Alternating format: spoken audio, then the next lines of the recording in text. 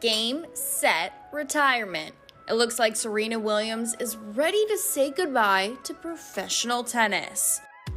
The 40-year-old announced her intention to walk away from the sport in Vogue's September 2022 issue, but she's going to try for her history-making 24th Grand Slam victory at the U.S. Open at the end of the month first.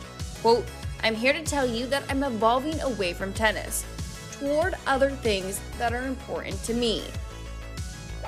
The tennis court icon admitted that she has been, quote, reluctant to admit that she has to, quote, move on, but she's ready to focus her attention elsewhere, like her investment firm and giving her 4-year-old daughter, Olympia, a sibling. Quote, "In the last year, Alexis and I have been trying to have another child, and we recently got information from our doctor that put our mind at ease and made me feel that whenever we're ready, we can add to our family. I definitely don't want to be pregnant again as an athlete. I need to be 2 feet into tennis or 2 feet out." But Serena isn't excited about, quote, evolving away from tennis.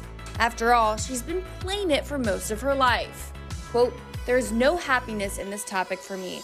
I know it's not the usual thing to say, but I feel a great deal of pain. It's the hardest thing that I could ever imagine. I hate it.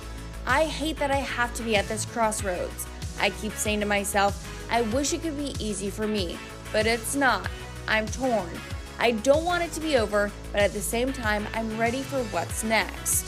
I don't know how I'm going to be able to look at this magazine when it comes out, knowing that this is it, the end of a story that started in Compton, California, with a little black girl who wanted to play tennis."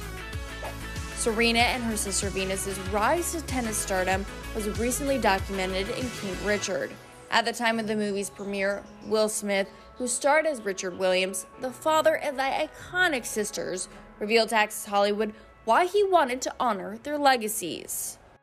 Deeply wanted to honor them and their family.